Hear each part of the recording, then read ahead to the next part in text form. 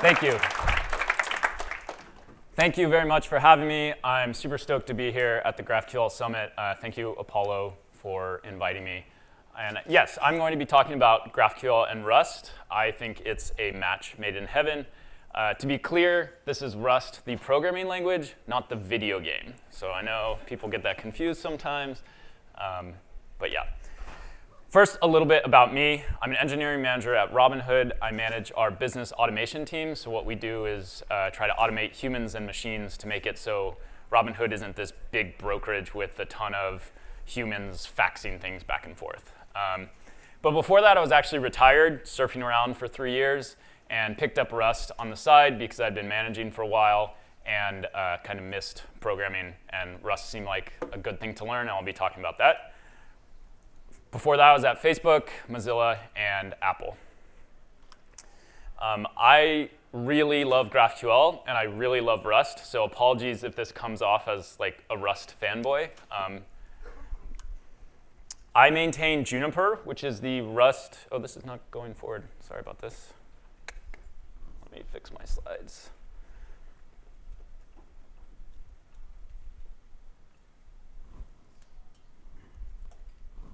There we go. Sorry about that. So I maintain Juniper. This is a Rust server-side GraphQL library. My other claim to fame with GraphQL is I was in the room when GraphQL was invented at Facebook, which was pretty exciting. I was part of the team that rewrote our mobile apps and kind of got our act together on mobile. But I had nothing to do with it. So I take no credit with GraphQL whatsoever. I also work at Robinhood with Lee Byron, who is the co-creator of GraphQL, and he is gracing us with his presence right here in the front row supporting me. So thanks, Lee. I believe he's also the head of the GraphQL Foundation. Yeah. Is that true? Yes. So there's a lot of GraphQL stuff in my world, and you could too. We're hiring. As a manager, I think I'm legally obligated to say this. OK, so what is Rust? So on the website, the Rust language team says, it is a language empowering everyone to build reliable and efficient software. And that sounds really great to me because I like reliable and I like efficient software. Hopefully you do too. But why would you use Rust? The first thing I think that's really compelling to me is performance. So Rust is just ridiculously, blazingly fast and memory efficient.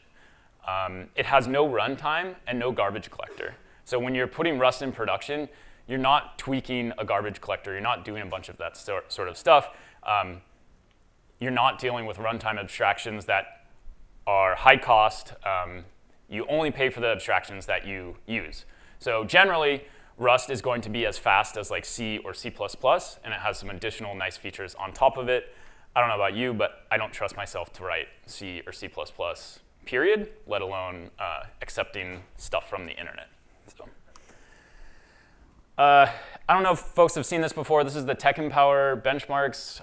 They may be true, they may be not true. Benchmarks are always taken with a giant grain of salt.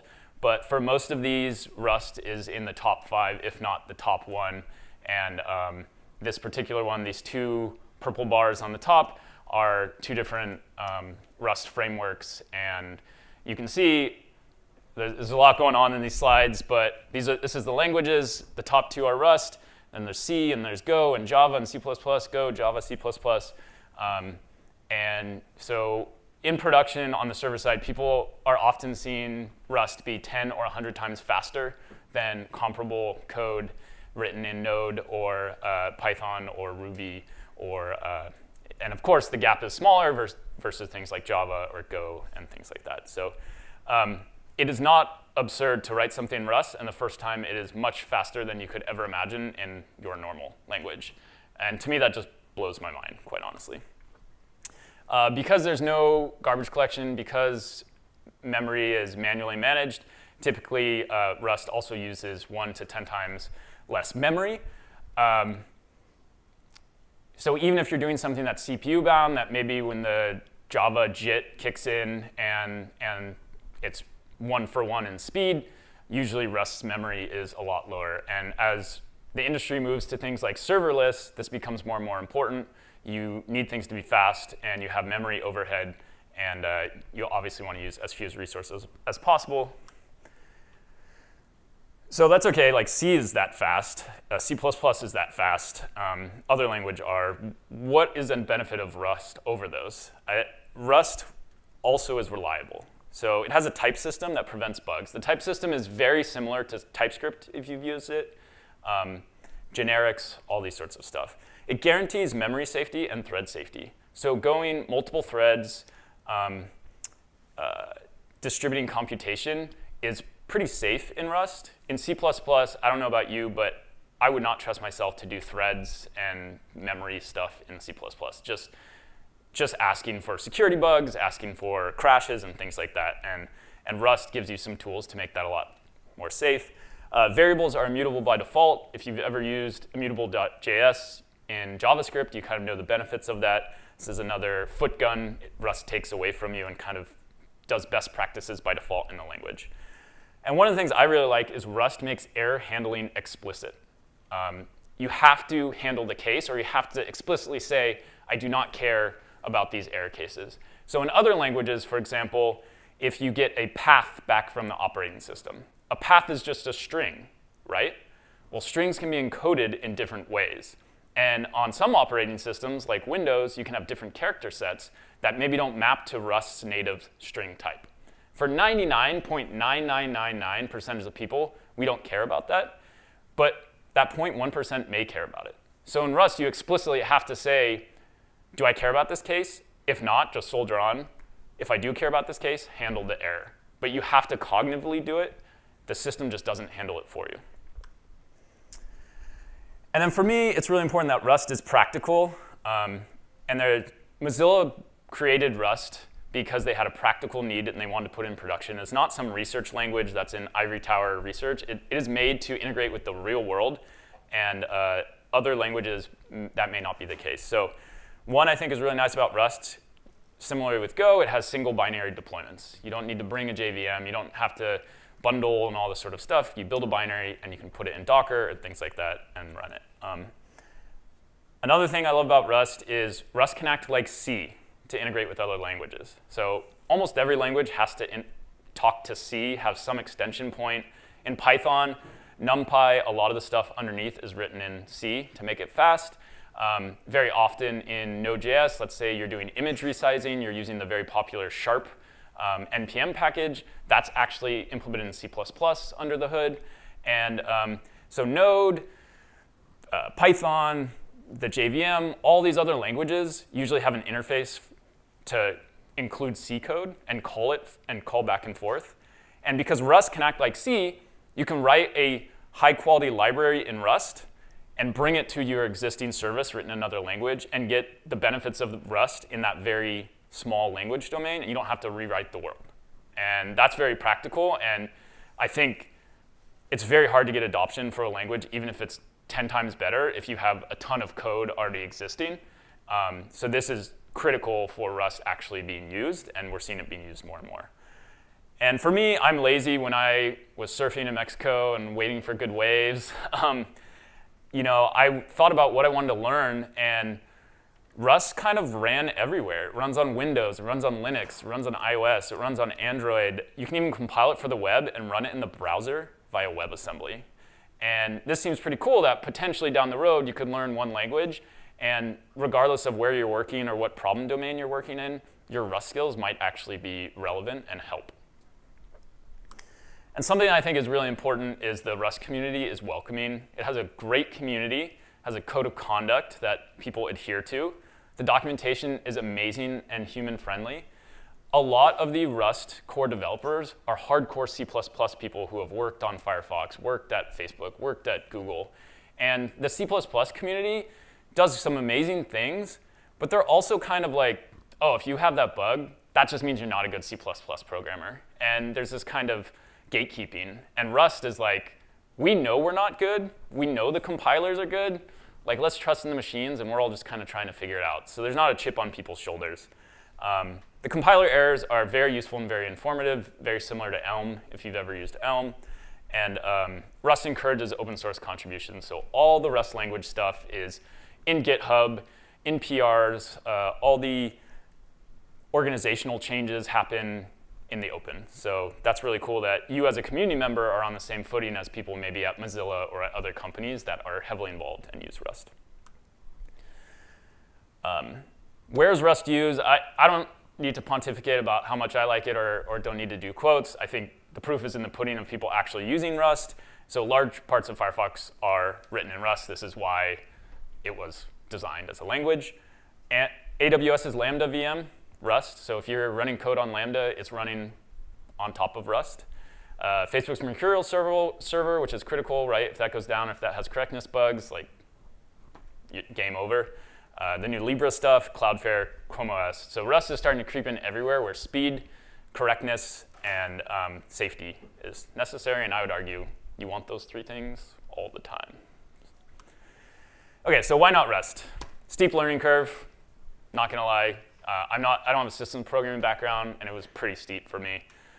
Very small ecosystem. Frequently, you will try to do something, a library will not be there. But when it is there, it is generally high quality. And then long compile times. It's a compiled time language. It's not as fast as Go when you compile it. And that's a huge bummer when you're iterating. So I think those are the biggest three. OK, that was enough Rust evangelizing. I think it's compelling. You may not. But I think with GraphQL and Rust, it is materially compelling. So I'm going to talk about those interactions. And we'll just basically be stepping through code for most of the time. We'll see how we do on time. So like I said, I maintain the Rust GraphQL server library Juniper. So you can grab my slides and click there later. All these examples are going to be using Juniper. Can you see this OK? Yeah. OK, so on the left is the GraphQL schema we're going to be doing. And on the right is Rust. So hopefully you folks are familiar with GraphQL. This is us defining a person object and some fields. Email is a string that's non-nullable. Age is an int that's non-nullable. How do we do that in Rust? It looks basically exactly the same way. So Rust's objects are called structs. We say it's a person, say it's email, say it's a string, int. Probably I should have done an unsigned int here. Again, Rust is a bit low level, so you can't just say int or number. You have to actually say the size of what you're doing. But that's just pure Rust. There's nothing GraphQL about that. How do we like convert it to this GraphQL schema? How do we make it GraphQL aware? With Juniper, this is all you need to do. It's basically just a simple annotation that's like derive GraphQL object. And that attaches all the GraphQL machinery on this particular object, on this particular struct. So when you query for person email, it will use the attribute in that object. Pretty straightforward. Now let's say we have something like password hash that we don't want our clients to be able to query. Juniper has a way to say, skip it. So this is very intuitive, very quick, not a ton of boilerplate, just really get to the point. And this is not a DSL, this is just standard Rust. These attributes and all this stuff is standard Rust. OK, but you just can't just have an object, you have to have a whole schema in order to query it. So let's walk through a schema in GraphQL and a schema in Rust. So we have our person object from the previous slide. We have to have a top-level query. So let's do this. We're going to have an everyone field, and that's going to have a list of persons. And in Rust, it's basically exactly the same. The query is just an object. It's one of the nice things about GraphQL. So in Rust, it does have arrays, but they're kind of wonky. So you can imagine this is a vector, which is basically just like an array that can go big and small. And you can see in this slide, Rust has generics. So vector is a container, and the type in the vector is a person, very similar to TypeScript and other languages that have generics. In this particular example, we do not have a mutation, so that's just an empty object in GraphQL. In Rust, we have a nice typed thing that you can say this is empty to make sure you don't accidentally add fields or stuff onto it.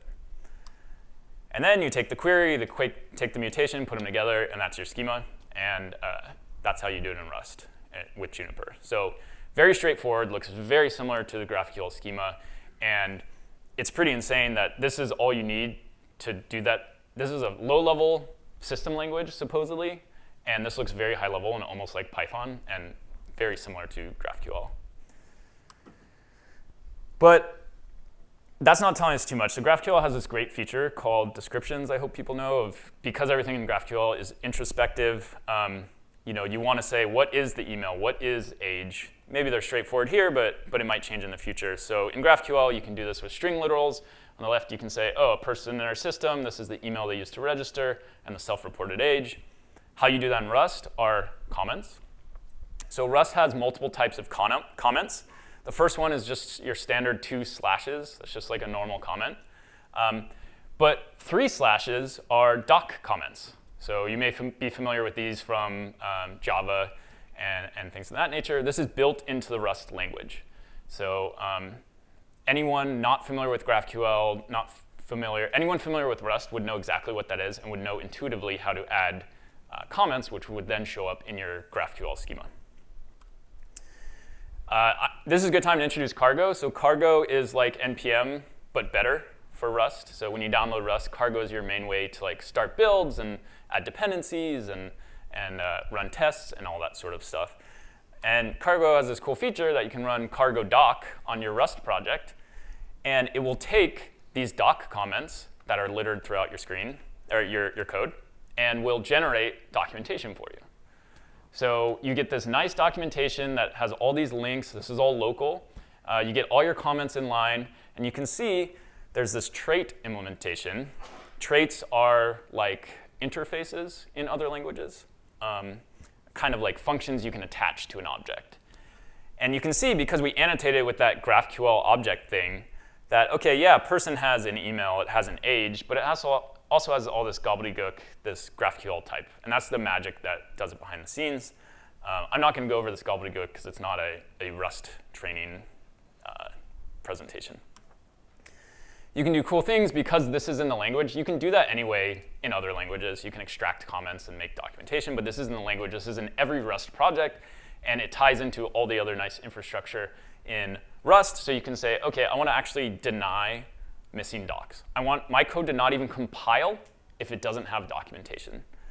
And you would get stuff like this. You're missing documentation for a struct, where it is, exactly where it is, and underlined. So this is really great, and this helps your code scale. Rust error messages are out of this world. But what's nice, this happens at compile time. Out of the box, you don't have to add stuff on it. You don't have to add linters. You don't have to add a separate test for this. It's just in Rust. And that blows my mind.